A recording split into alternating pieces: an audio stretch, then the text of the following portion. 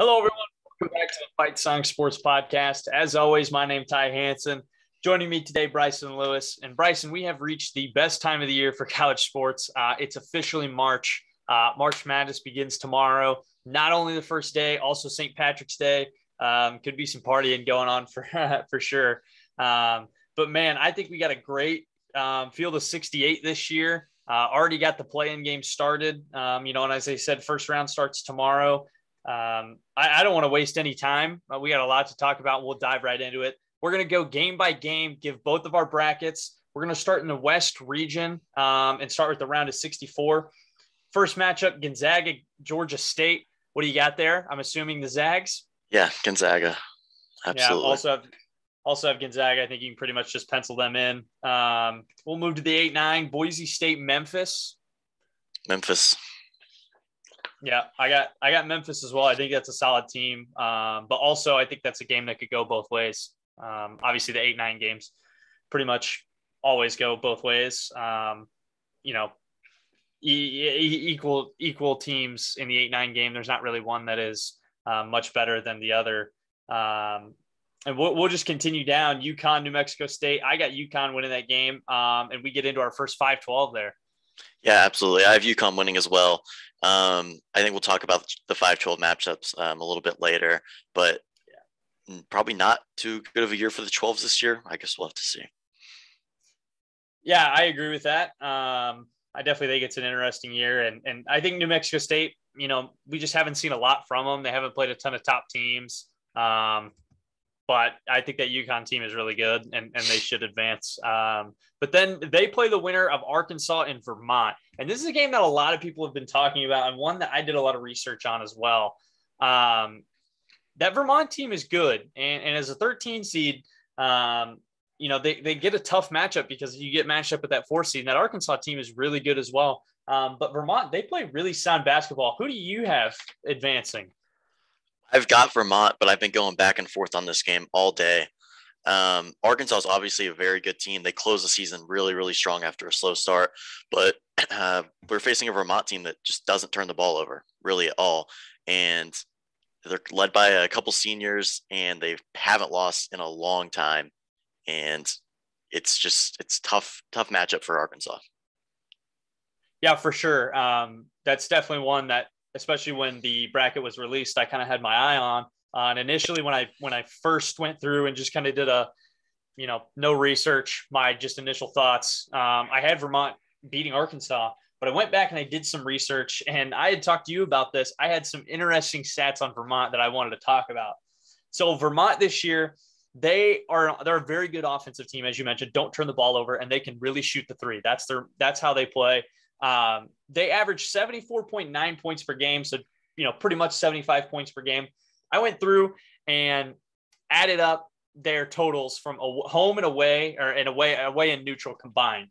And because, one thing I think that is important, especially in March Madness, is how good are you on the road and how good are you at neutral sites, because you're pretty much always on the road. Vermont at home is an 80.8 point per game team. They're scoring 80 points at home, almost 81. On the road and at neutral sites, just 69.4.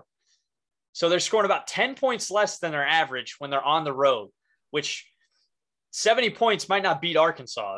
Arkansas can score too. And so I picked their 3 neutral site games. In all 3 games, their 3-point percentage was lower than their season average. They shot 27, 21, and 25% from 3 in those 3 games in the neutral sites. And they've got 5 losses this year. And I did some extensive research, and I might be going out on a limb because this is March. So Vermont's home arena, there are no stands behind the backboard, behind the hoop. It's just the wall, and the hoops you pretty much attached to the wall. In all 5 of their losses, the arena that they played in had stands behind the hoop. This is a 3-point shooting team, and people always talk about how depth perception messes with you when you're shooting from 3. And so I think that maybe because they're at home and you're always practicing with a wall behind the hoop, you don't have anything, that's in the distance behind it. You've just got the wall there. So I might be reaching out and you might call me crazy, but that's the reason I've got it Arkansas advancing. And you can just see how deep I had to go to find a good reason to pick that game. That was one I spent a lot of time on, but I might be reaching, but I've got Arkansas advancing. So Yeah. we'll move on to the 6-11. What do you think? I mean, do you think I went crazy on that one? Obviously it's March and everybody loves to do deep dives and stuff. I've personally, full disclosure, been off the grid for like 3 or 4 days basically. So I haven't done a ton of research myself, but I've put together a bracket. I'm going to do a deeper dive later tonight. But this Arkansas team is a team that gets to the line a ton. One of the best teams in the country. And like I said just a minute ago, this is a team game that I've gone back and forth on all day. Yeah. And I've swapped my picks 2 or 3 times. I don't know. It's difficult. It's a really difficult matchup, and it could really go either way. I think it's going to be a tight game. I agree. We'll move down to Alabama, and then the winner of Rutgers Notre Dame, which is actually going on right now. Obviously, that not final yet. Who do you got advancing there? I have Alabama, which we'll see who wins the Rutgers Notre Dame game. I'm not a huge fan of either team. Rutgers has some impressive wins this season, but Notre Dame, I just flat out don't think they should be in the field. They've played nobody all year. They've got one good win, which is Kentucky, but they've played 19 games against quad 3 and 4 opponents, which has been a big deal. I think A&M and both Oklahoma should both be in over Notre Dame without question. And I've got Alabama because they haven't had the greatest season, 19-13, obviously not super strong, but this is a team, they've got NCAA tournament experience, and they've beaten some really, really good teams this year. They beat Gonzaga, one of Gonzaga's 3 losses. Yeah. They've beat Houston, who's a very, very strong team, and they've beat Baylor as well. And I believe they also beat Arkansas once. So it's a team that has faced tremendous competition and has won some good games against really good opponents. Everything you said is the reason I have them advancing as well. Don't love Rutgers or Notre Dame. I think they both kind of got lucky in getting in. And especially with the play-in game, we'll have to see who wins that. Notre Dame 22-10, but not the toughest schedule in the world. Rutgers 18-13, but in a pretty good Big Ten, and they had the 4 seed the Big Ten tournament, and still just kind of fell into the tournament. Really, I don't really love either team there. I've got Alabama advancing as well, and I think a team that people kind of been sleeping on a little bit, as you mentioned, they've got some pretty good wins, but not quite the record there. But we'll see. We'll play the winner of Texas Tech and Montana State. I'm assuming you got Texas Tech moving on. I do as well. Just don't think that's really going to be a game. And then another interesting one down in the bottom half of the bracket here. We got Davidson and Michigan State in the 7-10. Who do you have advancing? I like Davidson a lot. Really good 3-point shooting team. And we saw them lose to Richmond in their conference tournament championship game, but I don't think that's going to be an issue. Michigan State has been hot and cold all season for the most part, and I just don't trust them coming into March. I also agree. I have Davidson advancing as well. A couple of weeks ago, we talked about Davidson as a 10 seed. They got the 10 seed again. Obviously, that famous run with Steph Curry. I don't know that they have a Steph Curry-esque player on this team, but definitely still a good team nonetheless. But you're also going up against Izzo in March, and he's tough to bet against. So that game could go either way. I just see Davidson as a 10 seed, and I like it. I think there's that history there. But that'll be definitely a game to watch. They will play the winner of Duke and Cal State Fullerton. Duke advancing, I'm assuming. Yes. Yep, me as well. That Cal State Fullerton team, I don't think we'll be able to keep up. So the round of 32, I believe Gonzaga, Memphis, both of us here. Yep. That could be a good game. Either whether they get Memphis or Boise State. I have Gonzaga advancing. I also have Gonzaga advancing, but Memphis is a team. They closed the season really, really hot. They lost a couple big players due to injury early on in the season, and they've really found their stride here as of late. I think winning 10 of the last 11 in the regular season, and it's a team that can compete with Gonzaga. I don't think that it's much is going to come of it. I think Gonzaga is probably the best team in the country coming into the tournament. Yeah, but that doesn't always work out. I agree. I don't see them getting beat here, though. If it's another 1 seed, if maybe they're playing a 2 seed or something, I could see it, but not Gonzaga. So we'll move down. We've got UConn, and I have Arkansas. Who do you have there? I have Vermont, but I've got UConn beating Vermont. And if it was Arkansas, because I've been going back and forth, I think I would take Arkansas there. But with the Vermont matchup, I would take UConn. It's a team they've beaten Auburn, just some good wins again. And I think Vermont runs out of luck here.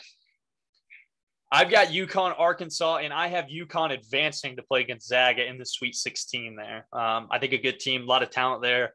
Haven't had the best year, but I think the talent will show in March. And then we'll continue to move down here. Alabama, Texas Tech, we both have. Yep.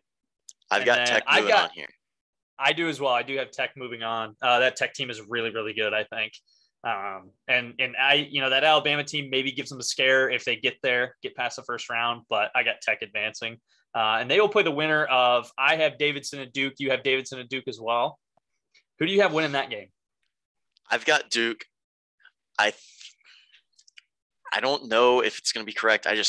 Davidson, they showed a couple flaws in that Richmond game, and their team, I mean, they can get hot at any moment, obviously, but I think Duke is going to come, obviously, a little disappointment at the end of the ACC tournament. I think they're going to come out hot early in this tournament.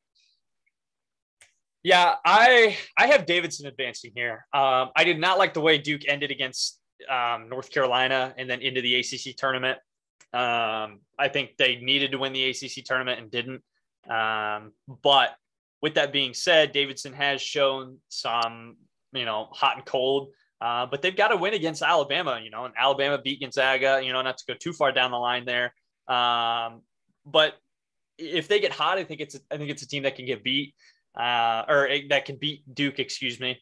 I don't know. We'll see. I think it's just kind of one. I felt like, you just can't go chalk all the way. So I needed a 10. And I think Davidson, if they're hot, can advance. So Sweet 16 out of this region, I have Gonzaga, UConn, and you do as well. And then I've got the Zags moving on. I do as well. Yeah. Maybe they could get beat there. I just don't see it. The UConn team's good, but I don't think they're good enough to keep up with Gonzaga. And then in the other matchup, Gonzaga, who we both have advancing, will play the winner of Tech and Davidson. I have Tech advancing to play Gonzaga in the Elite Eight. Yeah, I've got Tech going up against Duke, but I've got Tech beating Duke as well. So we'll match up with that Gonzaga and Tech game. But this was a tough game for me to pick. Duke has struggled all year with teams who have played slow games. And obviously Tech is a very defensive team, is going to be very comfortable in that aspect. But Tech, also, I was hesitant picking them over Alabama. This is a team that can throw out a clunker on any given night on offense. And while I don't think that's going to happen in the NCAA tournament, we've seen it happen a few times. We've seen it happen against Oklahoma twice, even though they won one of those matchups. But I do have Tech advancing to the Elite Eight. And then Gonzaga Tech regional final. Who you got going to the Final Four? I've got the Zags moving on. I also have Gonzaga. That team's they're too good. And as you mentioned, Texas Tech has put up a couple, dud performances on offense throughout the season. And that just absolutely cannot happen against Gonzaga. If you're going to beat that team, you got to outscore them. I don't think you can out defense them and win. But I've got Gonzaga in my Final Four. We'll move down to the East, which they will play the winner of, obviously in the Final Four. Baylor, Norfolk State. Who you got? I've got Baylor. I got Baylor advancing too. That Norfolk State team, I think, if we were to have a 16-1, maybe could be there. I believe got blown out by a good opponent earlier this year. Xavier, they lost by 40. Good team, but 16-1, you just can't predict it. And then they will play the winner of North Carolina Marquette, the 8-9 game. Who you got? I've got UNC moving on. I also have UNC. I loved the way they finished the season against Duke. Just hammered them in a game Duke was supposed to win. Coach K's last home game at Duke, and they walked in there and it was like it didn't even matter, and they just shoved it to them. I love that, and I love that attitude, especially being a lower seed. This isn't a 1 or 2 seed North Carolina like we've seen in the past. This is an 8 seed North Carolina, but this is North Carolina, and they hammered Duke in that game. I love this North Carolina team. I think they advance. Moving down, St. Mary's, Indiana, another 5-12. Indiana had to play their way into this game. Who you got? This was a tough one for me because I like the St. Mary's team a lot. Yeah. And I think if they get by Indiana, they can get to the Sweet 16 or even the Elite Eight. I think they're very good defensively. We've obviously seen them beat Gonzaga recently. But I've got Indiana moving on. They've beat a good Illinois team in the Big Ten tournament. And I think they're kind of coming to life here. I have Indiana moving on because St. Mary's also is just, they're super slow paced. If they get behind in this game, it's going to be very difficult for them to come back. Yeah, I agree. This is a St. Mary's team I loved. They can't score a lot of points, but they can control the game, and they'll play you how they want to play, and they just control the game, and they're not going to let you play fast. You're going to play slow, and that's how you got to beat them. But with that being said, and a little spoiler for the rest of my bracket, I looked and I had all 5s over 12s, and I was like, that can't happen. Just, mathematically talking March Madness, it can't happen. And I had to go back and say, who's the most vulnerable? And I think the St. Mary's team out of all the 5 seeds is the most vulnerable to get beat, especially against Indiana, who's coming out of the Big Ten, who has played tough teams all year. I got Indiana moving on. And then they will play the winner of UCLA and Akron. I have UCLA. I love that UCLA team. I got them moving on. I believe you as well. Yep. Just don't think that Akron team is going to be able to keep up. I think a 13 seed was a tough draw for them.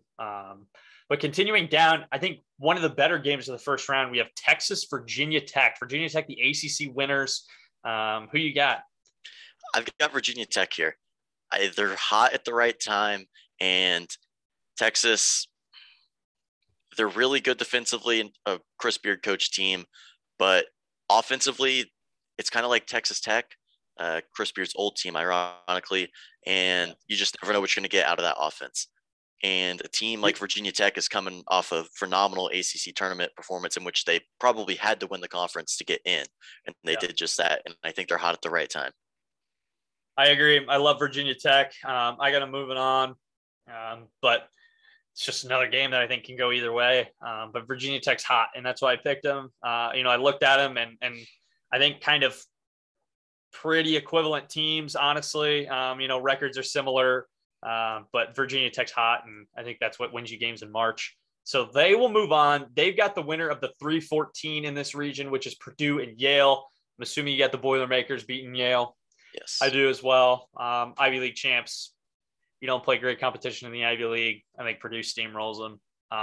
That was not a joke. Kind of ended up being one, but we'll move down here. We got Murray State, San Francisco. Murray State to 7, San Francisco to 10.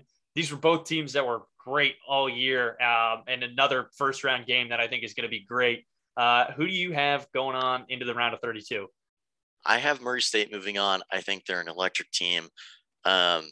And I believe San Francisco just had one of their better players announce that he would be missing the first weekend, or if not the whole tournament. So I'm going to go with Murray State there. I think before the injury, I was still picking them. I love that team. And obviously last time we saw them, John Morant, very explosive team. They got to the second round and went out, but I like them a lot. I also have the Racers moving on. And then they play the winner of Kentucky and St. Peter's. I have Kentucky moving on. I saw that they would be playing, or had the chance to be playing each other in the round of 32. And I wanted that in-state battle, Murray State and Kentucky. Might have forced it a little bit and just kind of blindly picked Murray State, but I think that they're a great team and will advance. I've got Murray State and Kentucky. I'm sure you have the same. Yeah, I do as well. That St. Peter's team is really good. They can play really good defense, but not against Kentucky. So round of 32, Baylor, North Carolina, who we both have at the top. Who do you got advancing Sweet 16? I've got UNC moving on here. I agree with you. I also have UNC moving on. Yeah, this is probably, I think, the first major upset we've both picked. We talked about it earlier this morning. And this Baylor team obviously ended the season on a loss to Oklahoma in the Big 12 tournament. And you never know what that's going to do to your morale. And it's a team that's missing their best rebounder in JTT and their second leading scorer in LJ Cryer, who just announced today that he will be out for at least the first weekend. And when you've got a team like North Carolina, who we saw go in and dominate Duke, and they can really rebound the ball, especially offensively, it's just a recipe for disaster for Baylor, in my opinion. And I just don't like the matchup. Yep. And I obviously picked North Carolina as well. North Carolina hot, Baylor not. I believe I'll let you quote me if I'm wrong. but no team has ever gone on to win the national title after losing their first conference tournament game. I believe I'm not sure on that, but I do have another interesting stat, which is that no defending champion has made it past the Sweet 16 since Florida repeated in 2007, 2008. And I think they might not have even made it past the second round, like a quarter of those times. So it's not a spot that you like to be in if you're Baylor here. Yeah, and I believe that's what it is. No team has gone on to win the national title after losing their first game in the conference tournament. Baylor obviously lost to Oklahoma. So I've got them going out there, and I think North Carolina is a really tough matchup for them. So we'll get into the game that they play the winner of, which I believe we both have Indiana, UCLA. I've got the Bruins moving on to face North Carolina. Who do you have? I have the Bruins moving on as well here. That UCLA team, I think, is really good. I think that they might be able to burn through this region a little bit and kind of be a dark horse moving on. And I mean, I'm sure you agree. Yeah, I completely agree. I believe they only have one starter that's under 6'6" or 6'7", and anytime you face in size like that in college basketball, it's a really, really tough matchup no matter who you are. Okay, I can confirm no team has ever gone on to win the title after losing their first conference tournament game. I had to look it up. So yes, so that, which obviously applies to Baylor. So moving on, Virginia Tech, Purdue, I believe we both have there. I got the 11 seed. I got the Hokies moving on, beating Purdue. Who do you got? I have the same thing. I just think Purdue is liable to give up points. They're not very good defensively. They don't force turnovers, and that can really favor a Virginia Tech team that plays at a pretty slow pace, especially compared to a Purdue team. And I don't like a lot of the Big Ten teams, this year, and Purdue is one of those I've got going out early. Yep, I also have Purdue going down, and the defense is the main concern. I think if Virginia Tech is able to control the tempo of that game and keep Purdue from running it up, that they should be able to beat them. Another good game. They've got Virginia Tech, has two tough matchups right off the bat if they're able to win their first one. And then they'll move on to the Sweet 16 between Murray State and Kentucky. I have Kentucky advancing. I have Kentucky advancing as well. In-state battle, obviously, Murray State, Kentucky, that is going to be a very, very good game. A must watch if we get that matchup. I just think that Kentucky's too big and physical down low. Yeah, I completely agree. And Kentucky's a team I like a lot. We'll talk about them a little more here after we give all of our picks. But they're a phenomenal basketball team, and they've got one of the highest ceilings in the entire tournament, in my opinion. Yep, I agree. So the Sweet 16 in that region, North Carolina, UCLA, do we have the exact same? Yep. I believe. Yep. I've got UCLA moving on. I do as well. Like I said, we talked about it. Tough matchup for anyone, really. Yeah. Yeah. And then Virginia Tech, Kentucky, we both have in the Sweet 16. Kentucky as well. I also have Kentucky. Yeah, I think that Kentucky team is just way too physical. And then getting into the UCLA Kentucky Elite Eight matchup, the regional final, I have Kentucky advancing. I also have Kentucky going into the Final Four. So in the Final Four, we both have Gonzaga and Kentucky as well. I like that Kentucky team a lot. I think they're really physical. Obviously have a phenomenal coach who's been there and done it. It's a program that's been there and done it before. And I don't see anyone in that region really competing with them. Maybe Baylor obviously is the one. But even Purdue, I just don't see, Purdue as a 3, UCLA as a 4. I just don't see any of them keeping up with Kentucky. So we'll jump to the bottom half of the overall bracket, the South region. Arizona and the champions from the play-in game here, Wright State, who just beat Bryant probably 10 minutes ago. Arizona, I'm assuming. Yep, Arizona. I also have Arizona moving on. I thought Bryant was probably going to take down Wright State and give Arizona a scare, but Wright State just played really well against them tonight. I don't know that good enough to keep up with Arizona, but you never know. They will play the winner of the 8-9, Seton Hall and TCU. Who do you have advancing? I've got TCU moving on here. I have Seton Hall going. I think it came down maybe to the name.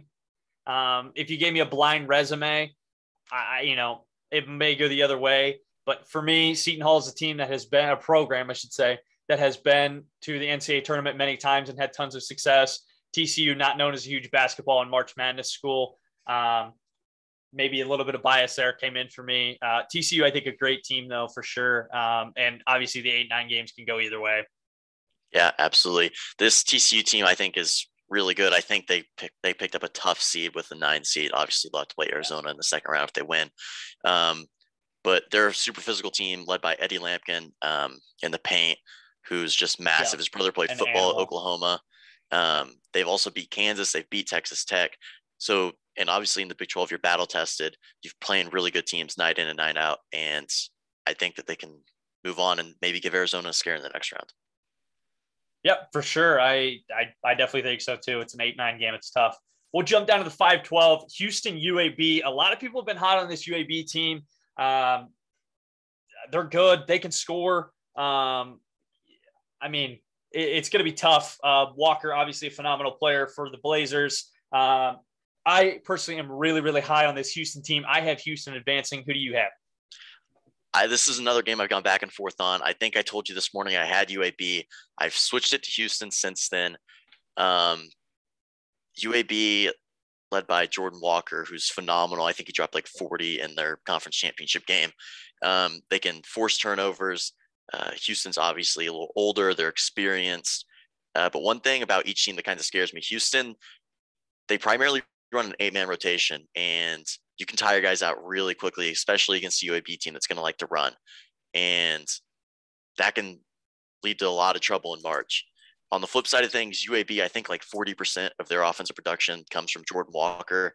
And when you're facing a defensive team like Houston, who loves to run at you and press you and steal the ball, that can lead to a lot of trouble if they're able to lock Jordan Walker up. Very, very guard heavy team as well. A lot of production from their guards. And that's where they're going to play. And I think that that Houston team is just too good. And one that I am really, really high on. And moving forward, it's a 5-12. It scares me a little bit. I think if you move the seeds to 4-13, I think I don't even think about it and just pick Houston. The seed scares me though, but moving on into the 4-13 game, I have Houston advancing. Who do you have there? I had Houston in the 5-12. I've got Illinois in the 4-13. Yeah. So Houston, who we both have there, advancing it to play the winner of the 4-13. You have Illinois. Yep. I have Tennessee Chattanooga beating Illinois here. I think this is the best game of the first round. I don't know that either of these teams are, like, how do we want to put this? Like, too complete. I think that you got one guy on both teams that really just can carry each team and have carried them so far. You have Kofi Coburn versus Malachi Smith. This is going to be an absolute battle, and I think probably the best first-round matchup. I think Tennessee Chattanooga can pull out a victory over here against Illinois. I don't love that Illinois team, but Coburn down low, just an animal. I believe averaging a double-double this year, something like 20 points and 11 boards. Dude's crazy. I think it could go either way. So in that round of 32, we'll have Houston and Chattanooga. You'll have Houston and Illinois. We'll move down to the 6-11, a game that has been, I believe ESPN reported the most popular upset pick, Colorado State and Michigan.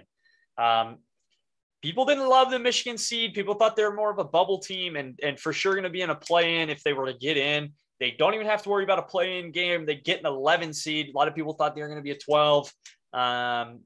Who do you got there in Colorado State, Michigan? I've got Michigan.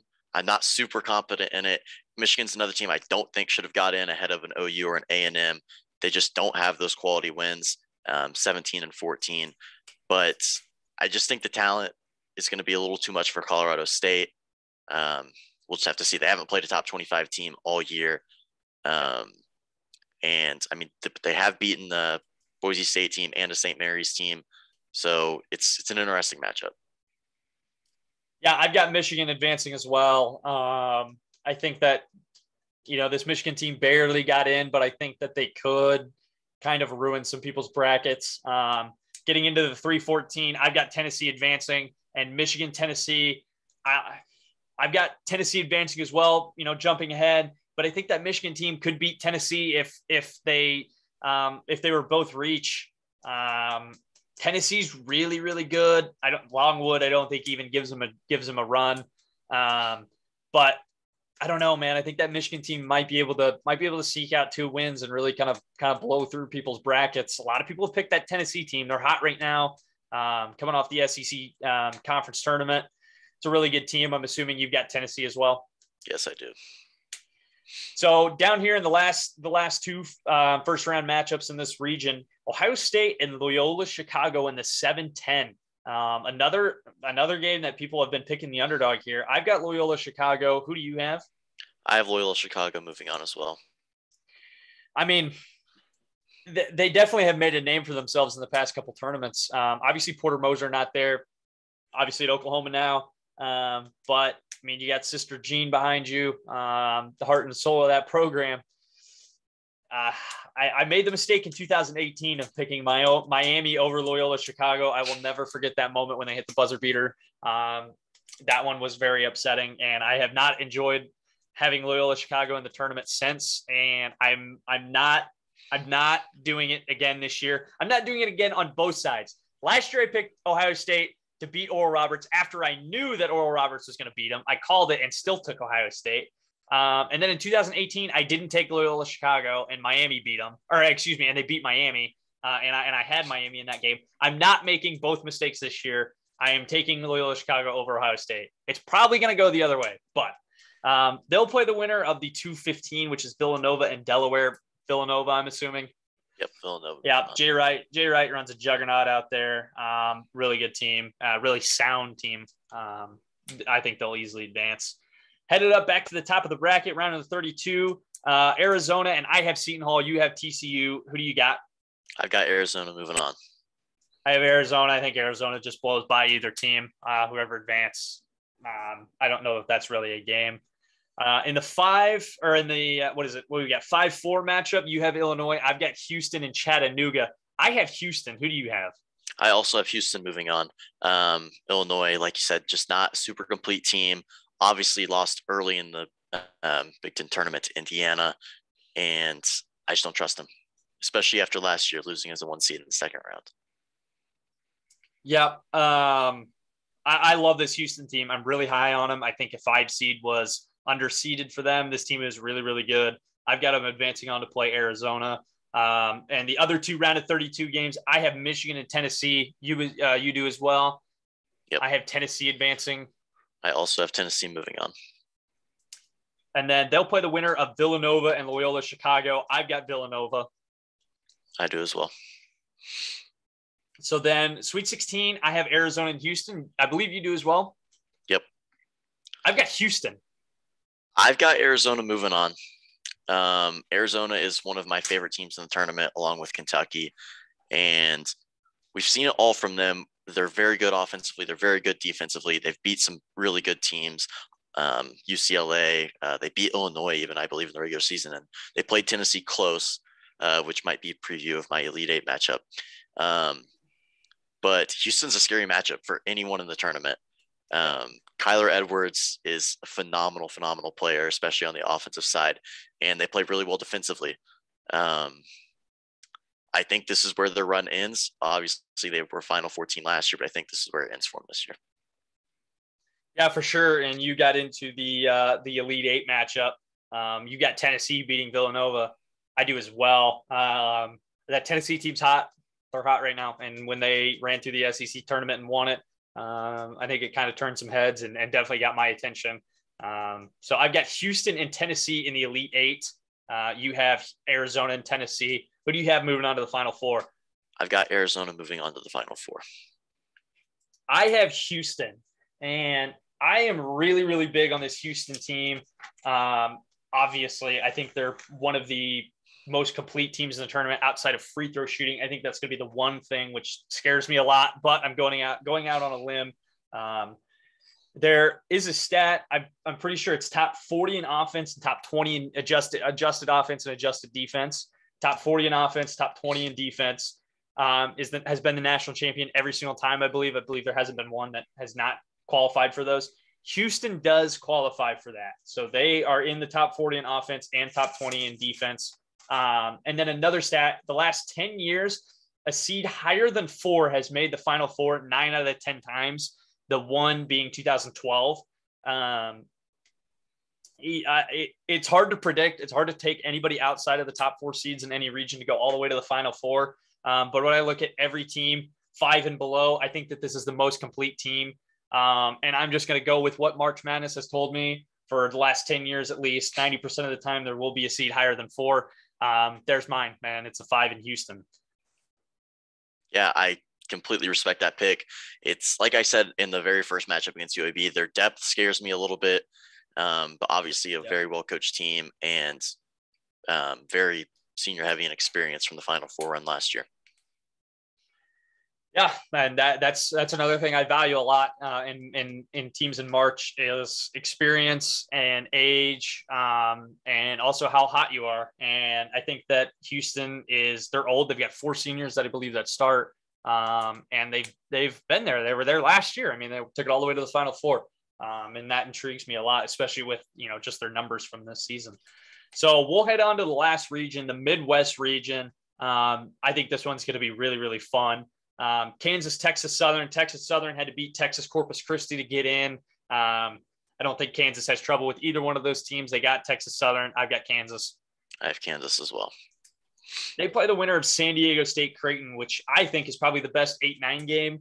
I have Creighton. Who do you have? I've got San Diego State, but this is a game that I think can go either way. San Diego State, I think, a little underperformed during the regular season. They've beaten St. Mary's, but they lost 3 times to Boise State, who obviously won that conference. Yep. And Creighton is a team, they've beaten Villanova, they've beaten UConn.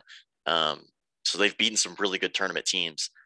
And I just give the edge to San Diego State just by a touch. I agree. It's 8-9. I have Creighton advancing. I think Creighton is hot right now. A little bit better mojo headed into the tournament. And also for me, that gives me 2 8 seeds and 2 9 seeds advancing. I kind of got down to the bottom and I was like, well, and I went back and looked and I said, well, we'll make it 2 and 2. That seems pretty much about how the 8-9s go. Hopefully I just don't get them backwards. So I have Kansas Creighton. You'll have Kansas San Diego State. The next matchup, Iowa Richmond, another 5-12. I just don't love the 5-12s this year. I think Iowa takes down Richmond fairly handily. I've got Iowa as well. They just shoot the ball too well. Defense doesn't wow me, but I don't think Richmond can put up a fight. I think Iowa advances pretty easily. And then we got another pretty popular upset here. We have Providence, South Dakota State in the 4-13. Who do you have? I've got South Dakota State moving on. I also have the Jackrabbits from Brookings. I love this team a lot. They are one of the best 3-point shooting teams of all time, not just in the tournament, of all time. Shooting 45% right now as a team from 3. And that's not a team that, barely shoots 3s and shoots 45%. This team shoots a lot of 3s and makes a lot of 3s. They are going to run up the scoreboard. And honestly, I want to see an Iowa South Dakota State game in the round of 32. There might be 300 points scored in that game. But I've got South Dakota State moving on. I just don't think Providence can keep up with them. I mean, as long as South Dakota State, I think, doesn't go on a huge drought, that's the thing you worry about this team. We have seen some kind of long scoring droughts from them during the season. As long as they don't have a massive scoring drought, I think they take down Providence, honestly, pretty handily. I just don't think Providence is going to be able to keep up. Yeah, Providence is one of those teams who I want to say they're number 1 in luck on KenPom. They are number 1 in luck in KenPom, yes. And that is another reason that's a big red flag for me. Obviously, they had a phenomenal regular season, 25-5. They've beat Tech, they've beat UConn, they've beat Wisconsin. But when you get to the NCAA tournament and you play a high-powered team like South Dakota State, your luck can run out in a hurry, especially if you let them get hot. Yeah, I don't think their brand of basketball matches up well with South Dakota State at all either. And I like this Providence team too. We talked about it a couple episodes ago. I really like this team, and I like South Dakota State too. But to see this as a 4-13, I mean, this feels more like an 8-9 game. or I mean, a 7-10 maybe, but I mean, to me, these teams are pretty much on par, just two different types of basketball. I think this is going to be another really, really good first round game. We'll continue moving down the 6-11 game. Another one that I kind of had to think about a lot, LSU, Iowa State. I've got the Cyclones. Who do you have? I also have the Cyclones moving on here. Yeah, and kind of an interesting game. And the 6-11s this year really as a whole were interesting. I believe Colorado State is the only non-Big Six school that is in the 6-11 game. Because, I mean, you have LSU, Iowa State, Michigan, Colorado State, obviously, Texas, Virginia Tech, and then Alabama, winner of Rutgers, Notre Dame. So all those, Power 5, Big Six schools, and Colorado State being the only one that's not. I just thought that the 6-11s were really hard to pick this year. I've got Iowa State moving on, though, and so do you. Yep. So they'll play the winner of Wisconsin-Colgate. And I know you are really high on this Colgate team. They're in the NCAA tournament last year and got some attention. They're kind of getting that same attention again this year. You got Colgate moving on or what? This is another game I've gone back and forth on. Colgate, obviously, phenomenal shooting team, especially from beyond the arc. And they're super experienced, a ton of seniors, and they've won like 20 of their last 21 or 19 of their last 20, something ridiculous like that.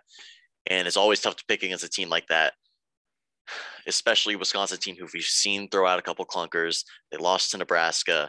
I believe they lost to Penn State as well. And it's a tough matchup for me to pick, but I give the edge to Wisconsin. They're playing in Milwaukee, Wisconsin. And I mean, this is even a matchup I could change going into tomorrow. Yeah, I think that is the reason I picked Wisconsin. Colgate last year had some hype, and I felt about it. This year I kind of feel the same way. I see it. I see what people see, but I don't see them matching up against a team like Wisconsin. I just think Wisconsin's too sound.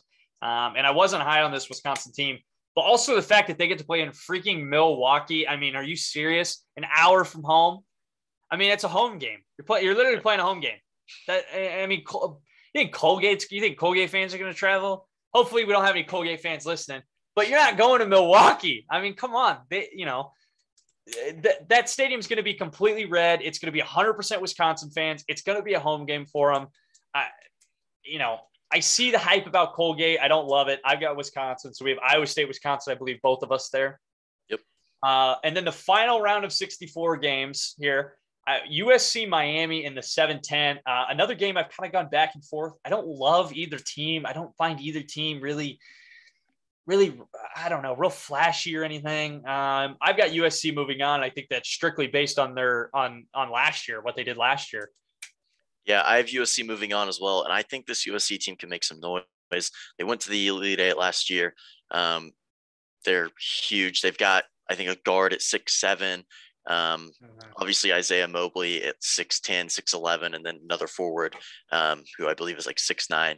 And that's a tough matchup. Like we said earlier, any team that you're facing in college basketball that has a ton of height, that's a poor matchup for almost any team out there. Yeah, I agree. I don't find either team real special, but I've got USC moving on pretty much just because of last year, and they've got some experience and some age there. They play the winner of Auburn, Jacksonville State. I've got the Tigers moving on. I have the Tigers moving on as well. Yeah, I mean, Jacksonville State got in on a prayer in the Atlantic Sun. Didn't even win their conference tournament. Bellarmine played Jacksonville in the conference championship. Bellarmine, obviously, on a 5-year ban, I guess you want to call it, for moving up from Division II to Division I. If Bellarmine won, the rule is the regular season champ goes, that being Jacksonville State. So, I mean, they didn't even win their conference tournament, and they're in. I don't love it. And obviously a 15-2, just nothing special there. So we'll head into the round of 32. I have Kansas Creighton. You have Kansas San Diego State. Who do you got? This is a game where I really wanted to pick against Kansas. We've seen them lose these games before in the NCAA tournament.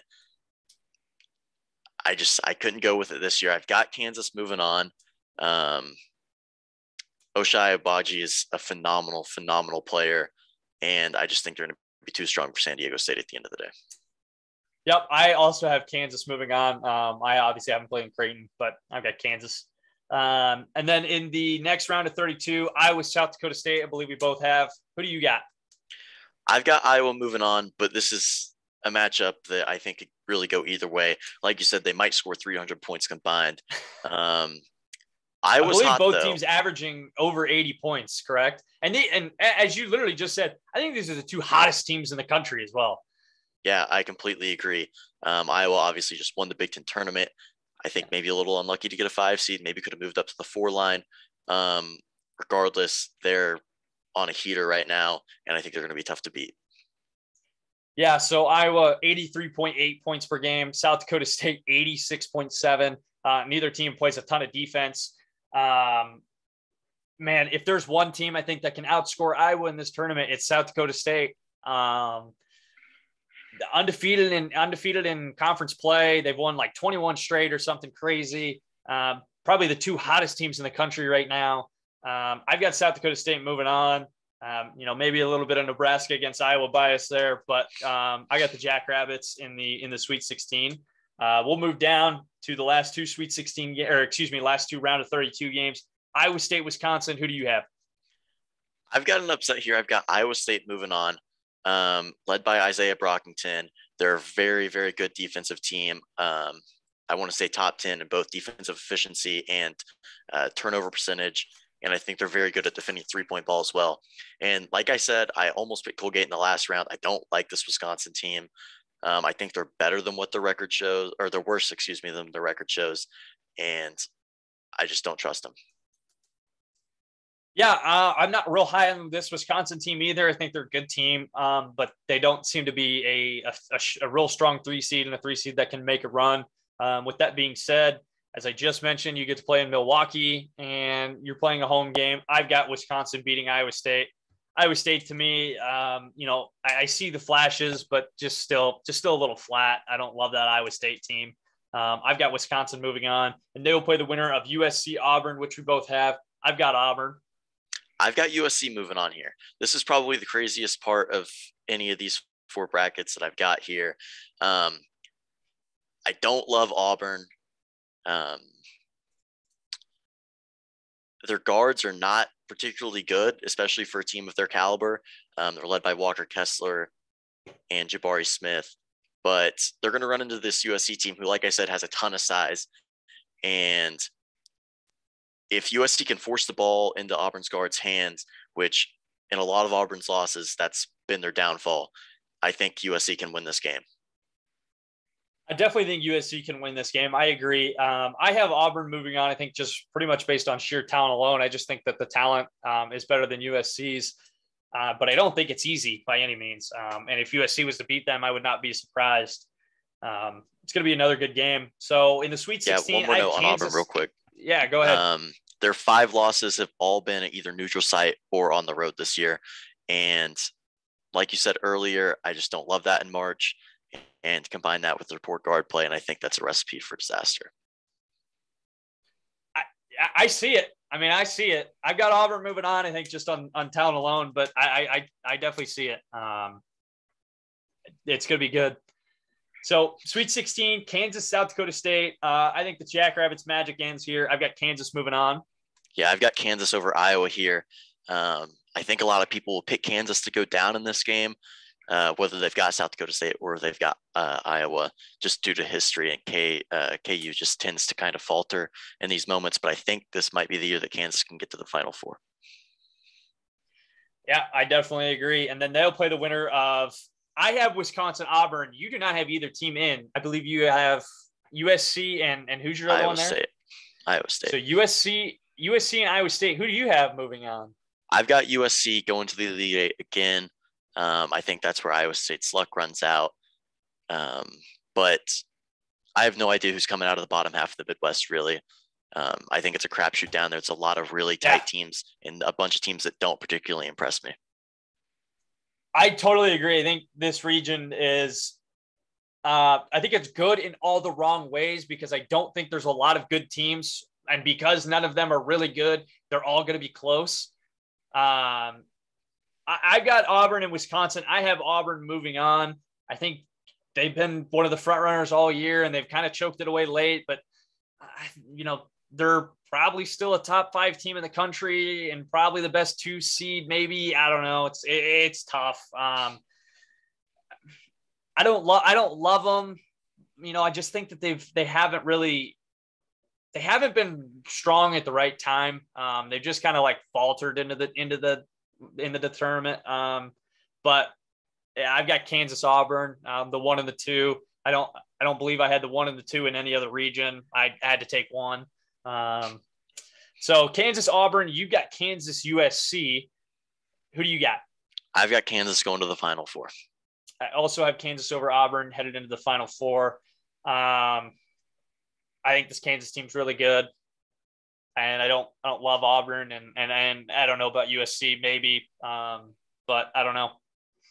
Yeah, I think Kansas can really take over this region. They shoot the ball pretty well when they're hot, and it's really going to be as far as Ochai Agbaji wants to take them.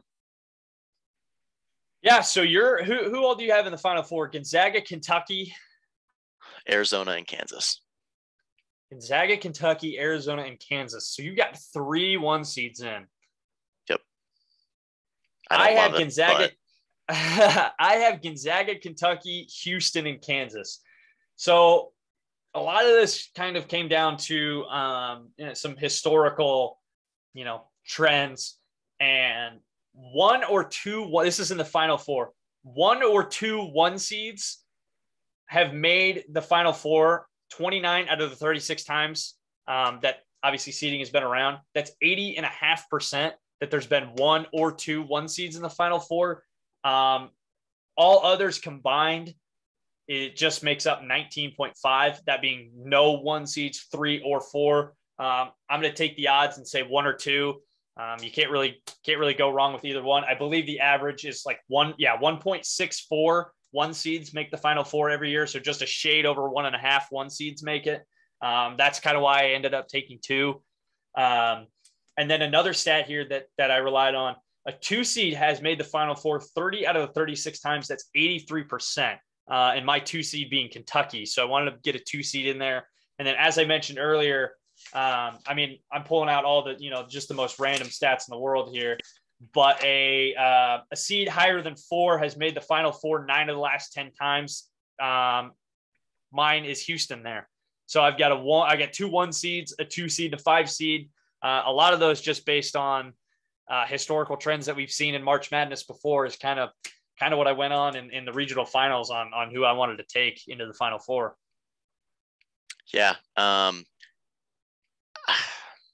don't love Kansas like I do the other 3 teams that I have in my Final Four, but I think that region is just too weak for them to not come out of it. But like I said, I love Arizona. I love Kentucky. I think they're 2 of the best teams in the entire tournament. And Gonzaga is obviously Gonzaga. They're the best team throughout the entire year. A couple slip-ups, St. Mary's, Alabama. But I think they're just too big and too talented for everybody else in that region. Yeah, and one thing I like about Gonzaga this year, that's going to sound weird, but they've lost. Last year being undefeated, just looking at it from, the aspect of their entire season, are you going to win every single game? No, there's no way. It just seemed like too difficult that they were going to win every single game. I mean, they lost 1 game and it was the only game that really mattered. It was the 1 game that mattered the most. This year they've lost and they don't have that pressure anymore. And getting into my championship game, I've got Gonzaga, Kansas. Who do you have? I've got Gonzaga, Arizona in the championship game. Yeah, so I wanted to get 2 1 seeds in there.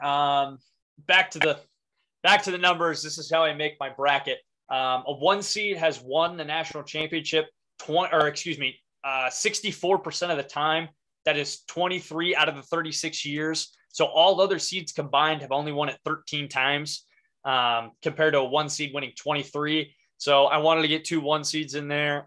Just historically, they win. Obviously, they're the best teams in the tournament. They win. They win the most. And who do you have win it at all? You have Gonzaga? I've got Arizona. I don't love it. I've gone back and forth. Arizona, obviously coached by Tommy Lloyd, former Gonzaga assistant. And I don't love it. I think this is the year that Gonzaga wins it, but I've been telling myself in the build-up since the bracket was released, I'm not picking Gonzaga until they actually win it. I think this is another matchup I'm going to go back and forth on until the bracket locks in the morning. But right now I've got Arizona. I love them. We'll get into some of our favorite teams in the tournament, which we've already talked about a little bit. We can dive a little deeper, but I love Arizona, and I've got them winning it all. Yeah, so I've got Kansas winning it all, and I originally had Gonzaga. I honestly think Gonzaga wins it. The reason I picked Kansas, when you're talking points and the bracket challenge and trying to finish first in a group, because everybody is going to pick Gonzaga. Most people will pick Gonzaga. If Gonzaga wins, you don't really get any points for that, compared to everybody else, if that makes sense. So I'm taking Kansas, maybe rolling the dice. If it ends up being Kansas Gonzaga and Kansas wins, I'm going to get those points over everybody else that picked Gonzaga. If I was to pick Gonzaga and Gonzaga wins like everybody else has, you're not getting any points over them. I kind of want Gonzaga to win. If I've got 62 games right, then I'm going to want Kansas to win. But honestly, I mean, odds are my bracket, goes up in flames about 6 games in, and I probably want the Zags to win anyways. I want them to get it done. I said it a couple episodes ago. They deserve a national title. They've been too good for too long. I want them to win, but I've got Kansas picked just solely for numbers and points and all that. So, yeah, it'll be interesting for sure. I think this is outside of the West. Excuse me, I couldn't figure out what region Gonzaga was in for a second. I think that this is a super interesting tournament. I think you've got a region like the South, which is just loaded. And like we said, in the Midwest, we don't really have a favorite that sticks out to us in a lot of those games. I think it's a super balanced tournament. It's going to be really interesting to watch how it unfolds. I totally agree with that. And I've got one thing on your Arizona pick here. I'm a trends guy. That's what I like in the tournament. No top 2 seed. Hang on. Let me read this. Sorry. No top 2 seed, and that is currently ranked inside the AP top 10, but was unranked to start the season, has made it to the Final Four. Arizona qualifies into that. So there's no top 2 seed, 1 or 2, that is currently in the top 10 in the AP poll, started unranked the season, has made it to the Final Four. That eliminates Arizona. Weird things like that is what I base my bracket off of. I don't hate it at all. Arizona obviously was poor last year, replaced their head coach. But I think they're just a very strong team. I think they're electric. They're top 5 in offense on KenPom. They're top 20 on defense. And I don't know. We'll see. I mean, they're a 1 seed for a reason. They're good. Yeah, but like I said, that South region is stacked. And, I mean, there's 3 or 4 teams, in my opinion, that can come out of that region, and it wouldn't surprise me. Yep, I agree. One of those teams who I've got coming out of that region is Houston. I love this Houston team. I mean, when you go look at their metrics and their stats this year, they're at the very top. I mean, when you're talking like percentages to make Final Four, and you see it on those websites that run all that data analytics stuff, they're up there. I mean, and they're a 5 seed. You look at stats and they're plastered all over, defense and stuff. They're a great team. I think they're a phenomenal team. They're number 1 in the NCAA in field goal percentage defense, number 11th in NCAA 3-point field goal percentage defense. I love this team. There's one thing that scares me, and that's going to be free throw shooting. They have to make free throws. If you're going to make free throws for 4, 5, 6 games, it's got to be right now. Especially in close games. That's the one thing that scares me, and hopefully they don't get into a situation where they need them. They've got 5 combined losses by 23 points this season, and 4 of those 5 losses to tournament teams. The one that's not is SMU, who is a bubble team and arguably could have gotten in over a team like Rutgers, Notre Dame, Michigan, these teams that, maybe thought shouldn't have got in. They haven't lost any bad teams, and they've lost close every single game. Obviously, close loss doesn't do you anything in March, but, when you're losing close, you're in it and can win. All it takes is one shot. If you're losing by 2 points, all you got to do is hit a 3 and you win the game. It's easier said than done, but they're in these games. And I mean, for them to be a 5 seed just blows my mind. I love this Houston team. I've obviously got them in the Final Four. just kind of based on historical trends and everything, but also based on their team. I love them. I love the Cougars. So I love that Houston team. Yeah, and I've already said it a couple of times. Kentucky and Arizona, two of my favorite teams in the entire tournament. Arizona, I've obviously touched on their KenPom rankings. They're also top 12 in assist to turnover ratio, and that can bode really, really well in March, especially when you run into teams that are strong defensively, like a team like Houston. But they're also young, and obviously last year they had to fire Sean Miller. NCAA allegations kind of looming over their head the whole season.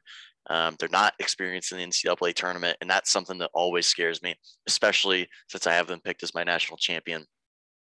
But the other team I like a ton is Kentucky. They're a top 12 offensive rebounding team, led by Oscar Tshiebwe, who is probably a top 5 player in the entire tournament. And like I said earlier, Coach Calipari has probably the most talented team in the country, and I think they've got the highest ceiling out of anybody if they get hot. And they've also got 5 guys averaging double digits in their starting lineup, and anytime you can fill it up like that, it can get you a long ways. Yeah, I got them in my Final Four for a reason. They're really, really good. Yeah, I mean, they can do everything. They can rebound, they can score, they can do everything. And I mean, the thing about making a bracket and valuing how you value teams is what metrics do you value on how you want to base your team. To me, I like experience and age and what you did last year and your ability to control the pressure because you've been there. And you know, that might not be a big deal for some people. Some people might, look at that and be like, oh, well, it doesn't matter. Turnovers, they play good defense. Team like St. Mary's, San Diego State, people love that. Some people think offense will get you there. Purdue, Iowa, South Dakota State. It just depends on how you value it. And there's no, we're saying, oh, this team's good at, doing this and this and this. It just depends on what you value. I mean, there are teams that don't force a lot of turnovers. There are teams that, like to play reckless and play quick and try and force turnovers, but give up points. I mean, you saw Abilene Christian last year. They love to play reckless. They love to get steals. They wanted you to turn the ball over, put pressure on you, and they beat Texas this year, not in the tournament, but they're one of the smallest teams in the country, and that's just how they play. Do you value size? Does that matter? There's 1,000 ways to make the bracket. There's no right or wrong. Nobody has ever gotten it all right. Nobody ever will. I kind of stand by that, except for me. This bracket here, obviously mine's perfect this year. You guys just don't know it yet, but that's just kind of my spiel on how to make it. There's no right or wrong. There's just there's a different way to interpret everything. And the funny thing about it, in the beginning, you just blindly look at these teams. You know nothing about college basketball, and it's completely random. It doesn't matter. You start doing some research and kind of pick up trends. And then you kind of get into enough numbers and looking at stuff, you can make an argument for any team to win it. So it kind of just make a full loop of not really mattering to a little bit of stats. And then you kind of pick up on all the stats and every team's games and who beat who and trends and everything. And you just make a full circle. So that's my spiel. Yeah, absolutely. It's super easy to just run yourself in a circle. And obviously I said I haven't done a ton of research so far because I was kind of off the grid a little bit, but it's just, you can run yourself in so many different circles in so many different directions. And by the time you're done, you've picked 8 different national champions, and it can get out of control in a hurry. Yeah. Let me see. I think I gotta check how many I have this year.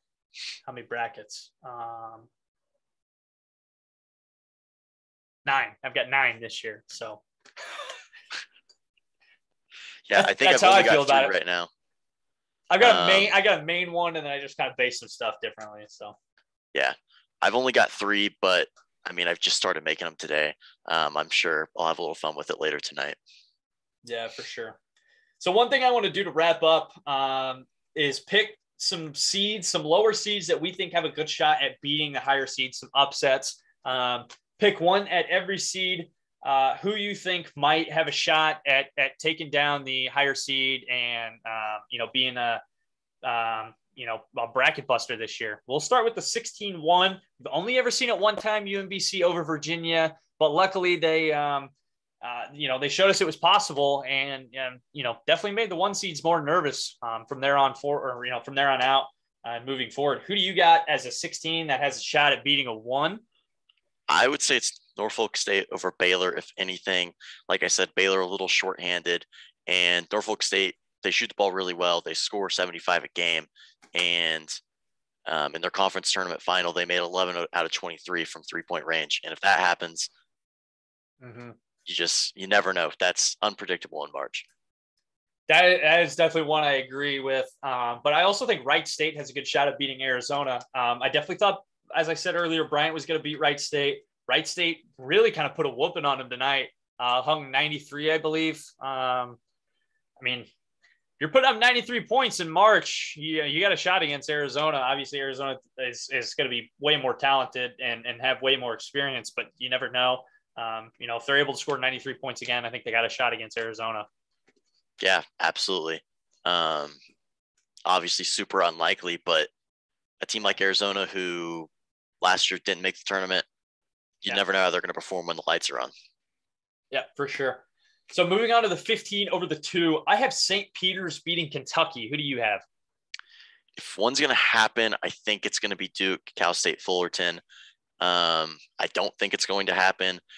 Duke's coming in with a ton of pressure. Obviously, Coach K's last tournament, they lost the regular season finale. They lost the ACC tournament finale. Cal State Fullerton is a team who they shoot the free throw really well, but they turn the ball over a ton. I believe they had more turnovers than assists during the regular season as a team. But it's also a team who plays really, really slow. And we've seen teams give Duke trouble who play really slow. I believe Cal State Fullerton is like 290th in the country in possessions per game. Yeah. And Duke has faced teams like that in Virginia and Wake Forest and Clemson. And all of those teams play Duke close in at least one of their games. So that's where I could see Duke getting into a little bit of trouble. I don't think it's going to happen, though. I definitely agree with that. I've got St. Peter's over Kentucky. St. Peter's plays some of the best defense in the country. I definitely think that it's going to be tough to lock up Kentucky just with their starting 5 and how dominant they are around the rim. But you never know. I mean, if you come out with a good defensive scheme and you're able to switch it up effectively, show some different looks every time down the floor, they might be able to pull it off. I don't think so. I definitely don't see an Oral Roberts in this bracket. Oral Roberts, I looked at and said, yeah, this is a dangerous 15 seed. This year, I just don't see one. But St. Peter's, I think maybe can play defense and, kind of limit Kentucky and keep it close late and win. But, we'll see. So moving on to the 14-3, we talked about it earlier. I'm sure you probably have the same one. I've got Colgate over Wisconsin. The one thing, as I mentioned earlier, that I don't love Wisconsin playing pretty much at home. But I see the hype around Colgate. I mean, a team that can shoot, especially Wisconsin, who loves playing slow. You never know. Yeah, absolutely. I've got the same thing. Obviously, Wisconsin essentially at home, but honestly, any of these 3 seeds could lose. Tech, like I said earlier, could throw out a clunker on any given night offensively. I don't think they'll lose to Montana State, but you just never know when you're inconsistent like that on offense. In Tennessee, they're hot, but throughout the regular season, offensively, they were also very inconsistent. And if you come out in the tournament and you shoot like 8 for 29 from 3, and the other teams believe in a little bit as a lower seed, that can get out of control in a hurry. Not necessarily you're going to get blown out, but that belief just grows and grows and grows as the game goes on. And Purdue's a team that struggled down the stretch. I don't think Yale's going to play them particularly close, but they're not super good defensively. So that could be an upset. Absolutely be an upset. Yeah. It's a matchup that you just kind of pick the higher seed and move on.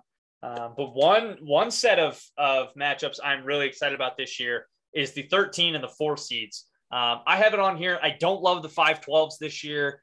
None of them just seem intriguing to me. That's the upset that everybody picks every year. It's usually what ruins brackets.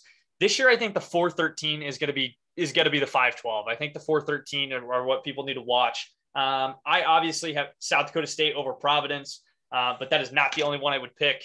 I definitely could see probably all the 13s beating the 4s this year. Maybe outside of Akron beating UCLA, but you got Chattanooga over Illinois that I think could happen. Obviously SDSU over Providence. And then, you got Vermont, Arkansas. I mean, those are all, really tough, close games. Who do you have there? Yeah, I completely agree. I've got South Dakota State. I've also got Vermont winning. I'm more confident South Dakota State winning over Providence. Like we talked about, their luck, number one in the entire country in Ken Palm and luck. I don't love that matchup for Providence, but like you said, I think any of these games are winnable for the 13 seeds outside of Akron. Really, I think USCLA, coming off Final Four run, I think is too experienced to get upset in the first round.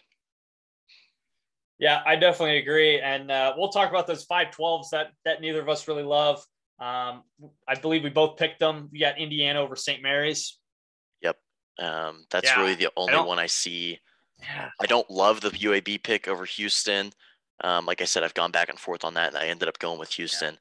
I just don't love any of these 12 seeds, but I mean, it's March, and I'm sure we'll see one or two pick up a win. Yeah, for sure. I've got one 12 seed over a 5, that being Indiana over St. Mary's. And of course, that won't be the one that happens. It's probably going to be like New Mexico State over UConn, just because none of us picked it and I didn't put enough time into that game. But I don't love them. I don't know, but it's March. You never know. It's the 5-12. It's kind of supposed to be that way. Moving on to the 11-6, I have Virginia Tech over Texas. Yeah, I have the same as well. I've got Virginia Tech into the Sweet 16, and I've also got Iowa State, who's 11 over the 6 seed LSU. I've also got them in the Sweet 16. I think the 6-11 matchups are super intriguing this year. Obviously, Michigan. Yeah. I've also got them over Colorado State, and I think you do as well. Yeah. It's super tough to call this year. Obviously, you get a team like Michigan as an 11 seed, and that's a talented team. They started the country ranked top 5 in the country. Or started the season, ranked top 5 in the country. And that's a dangerous matchup for any team in the tournament, even though they haven't played particularly well all season. Yeah, for sure. 11-6 and I think 13-4 are a lot better than 12-5 this year. So moving on to the 10-7, I've got Davidson over Michigan State as mine. I have the same. I'd also go with Loyola over Ohio State, although I think that's probably going to be a bit of a closer game. I'm much more comfortable with Davidson over Michigan State. And then the 8-9, pretty much toss up every year. But I've got Memphis over Boise. Yeah, I have the same pick as well. And then I would also go TCU Seton Hall, just to change it up a little bit from you. But I think all those games are going to be pretty close. Either team could come out of any of those matchups. Yeah, for sure. I mean, it always gets tough to just pick one upset, especially at every seed. Like the 5-12s. I'd rather take two 13 over 4s than 12 over 5s. But it's March. I mean, it's here finally. I get super invested into it every year, and it's finally here. Yeah. Any final thoughts from you? I don't know. I mean, I didn't love the bracket when it first came out. I didn't love it. I texted you when it was released, and I said I just don't like it as much as last year's. I loved last year's bracket. I thought it was a lot of fun, and a lot of lower seeds that were really good. And then this year came out, and I was kind of But I think once I got into it, did my research, looked, I like it a lot. And I mean, I've spent hours and hours and hours. I mean, I wake up at 8 a.m. every morning. I grab my phone, do the Wordle, and then check my bracket. And I mean, my girlfriend said to me multiple times, I thought you've already done that. I'm like, well, it's a process. It's not you just pick one and then I move on. It's a process. I do a ton of research. I mean, I've got notes and notes of teams. And I mean, last year I had an Excel spreadsheet. This year, unfortunately, I didn't have it, but I, found the website that the data came from, and I'm, scrolling through the data, and, this, how does win percentage correlate with experience? How does age? What about height? And I just look at everything. And as I mentioned earlier, I just make this circle. It just comes back to who do I want to win? Who do I think is going to win? But that's just kind of my final thoughts. Right now, before the game start, it seems like, okay, there's not a lot of good 5-12s. we could come back next week and all 12s could have won. And we're like, what the heck? One thing that does suck about it, half the tournament happens on Thursday and Friday, right? There's 63 games. There's 32 Thursday and Friday. So, that's one thing that sucks. Obviously, the first and second round are the most exciting always. But, you can't change that. So. Yeah, I completely agree. Going to need like 4 or 5 TVs out in the living room tomorrow when things get going for sure. Yeah. But just, I think a few final thoughts from me here. The South region I talked about a little bit is loaded. Arizona, Houston, Tennessee, Villanova, even Michigan is an 11 seed. 4 or 5 of those teams coming out, like any of those 4 or 5 coming out would not shock me at all. And I also think this year's bracket has potential for some top seeds to go out early. Yeah. I picked Auburn to lose in the second round. I picked Baylor to lose in the second round. Kansas, I debated. We both have them in the Final Four, but they could lose San Diego State or Iowa. Yeah. They could lose either of those games if they have an off night. I've got them playing South Dakota State, and South Dakota State could outshoot them. So yeah, absolutely. Either Iowa or South Dakota State. And it's just, I think we're in for a good tournament. We'll see. We've obviously got a few higher seeds like Virginia Tech going a long ways. We'll just have to see how it plays out. Yeah, for sure. It's always fun this time of the year. And I believe one more closing thought, another stat that I based off of that I forgot to mention. I want to say every year for the past 12, 15 years or something like that. I could be wrong. There's been a double-digit seed make the Sweet 16. It obviously gets pretty tough to go against the higher seeds and not put the best 4 teams in the country in your Final Four. My Final Four, I've got Gonzaga, Kentucky, Houston, and Kansas. Do I think those are the best 4 teams in the country? No, I don't. And it's not going to be the best 4, the best 8, the best 16. That's not how it works. You kind of got to get lucky and look at matchups and stuff. But it's always fun. I could talk about this for 12 hours. So yeah, finally, absolutely. Go ahead. You got more to say or no? I was just going to say, it's by no means is it the best way to determine a national champion. But it sure is a hell of a lot of fun, and anything pretty damn fun. Yep, I agree. We get it off tomorrow, 11:15, I believe. Michigan and Colorado State, I know, is the first game. That's Central Time. Right now, we have the last play-in game. Rutgers Notre Dame just went to halftime. 39-34 is last I saw. Is that? I believe it ended 41-34, if I'm not mistaken. 41-34. No, who? Yeah. Rutgers. Yes. Rutgers. Yeah. Another good play-in game there, and they've got Alabama, the winner of the play-in game there. So, an exciting couple of days coming in, and hopefully one of us has got all 63 right. And when we check back next week, we got a pretty exciting podcast and a lot of people listening because they know we've got the last one left. But we'll be active on Twitter and Instagram, covering it all at Fight Song Sports, Twitter and Instagram. Check us out there. Obviously, you can watch both podcasts on YouTube and SoundCloud. Man, exciting time, and I'm ready to get it started tomorrow.